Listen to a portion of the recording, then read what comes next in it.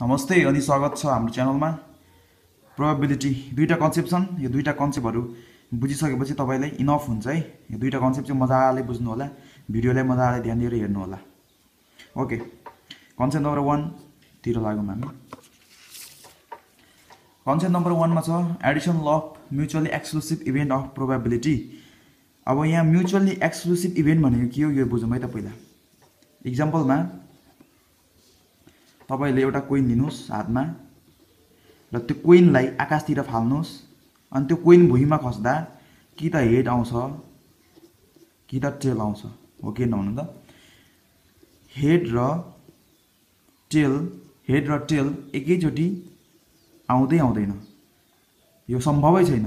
यहाँबाट के बुझ्नु भयो होला भने यहाँ हेड आउँदा टेल आउने, फेरि टेल आउँदा हेड आउँदा टेल नआउने र टेल आउँदा चाहिँ हेड नआउने इभेन्ट तपाईले बुझ्नु भयो।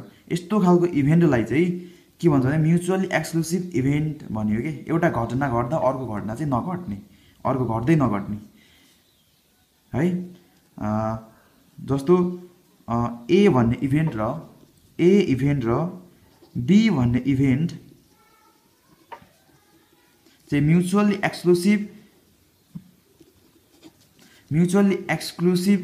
इभेन्ट हो भने Edison law of the mutually exclusive इभेन्टले के भन्छ भने प्रोबेबिलिटी चाहिँ के हुन्छ अरे भने PA और B is equal to probability of A र प्रोबेबिलिटी अफ B को एडिसन हुन्छ भन्छ के है। यो केस हो। अब यहाँबाट कस्तो खालको क्वेशन सोध्छ भन्दा यस्तो खालको क्वेशन सोध्छ है।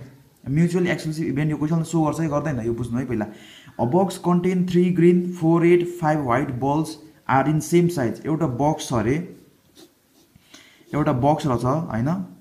त्यो बक्समा चाहिँ तपाईको 3टा ग्रीन बल, 3 ग्रीन बल अनि 4वटा रेड बल अनि 5वटा व्हाइट बल छन् रे एउटा बलमा है। जम्मा 5 4 9 12वटा बल चाहिँ एउटा बक्समा छन् रे, सेम साइजको बक्समा छन् रे।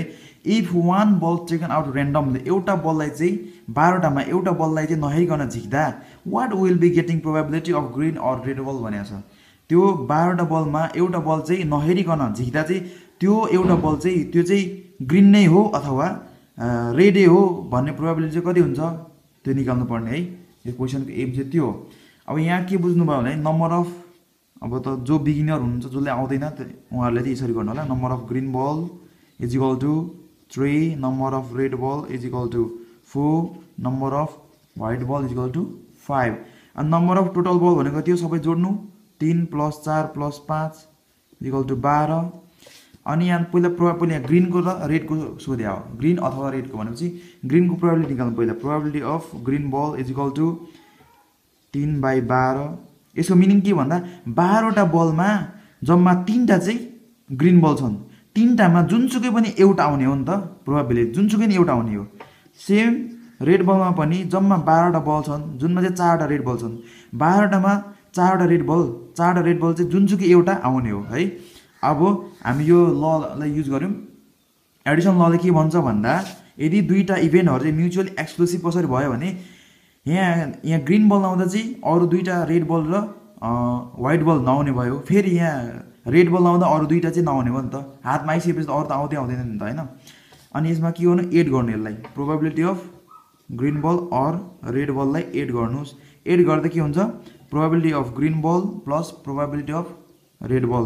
यो दुईटालाई एड गर्दा 3/12 प्लस 4/12 इज इक्वल टु 7/12 यसको आन्सर हुन्छ। प्रोबेबिलिटी यहाँ ग्रीन अथवा रेड बल आउने नै प्रोबेबिलिटी चाहिँ 7/12 भयो। यसलाई तपाईले अब यो बुझिसक्नु भयो भने यत्रो लामो गर्नु पर्दैन। तपाईले डाइरेक्ट के गर्नु भन्ने प्रोबेबिलिटी अफ ग्रीन बल और red ball is equal to total बल यहाँ लिनु, टोटल बल अनि यहाँ चाहिँ अनि टोटल बल लिने नम्बर अफ यहाँ ग्रीन बल छ, ग्रीन छ भने green plus number of red छ भने रेड बल, यहाँ पहिला नम्बर अफ ग्रीन बल भनेको कतिवटा छ 3टा छ, नम्बर अफ रेड बल भनेको 4वटा छ, टोटल बल भनेको 12वटा भनेको 7/12 है। सुरुमा यो धेरैचोटि प्र्याक्टिस गर्नु अनि लास्ट तपाईले यो पछि पछि आफै दिमागमा सेट हुन्छ। हेरेरै तपाईँले एन्सर लेख्न सक्नुहुन्छ। ओके, अर्को कन्सेप्ट नम्बर 2 अति इम्पोर्टेन्ट छ, त्यो अर्को भिडियोमा आउँछ, त्यो पनि हेर्नु होला है। Thank you.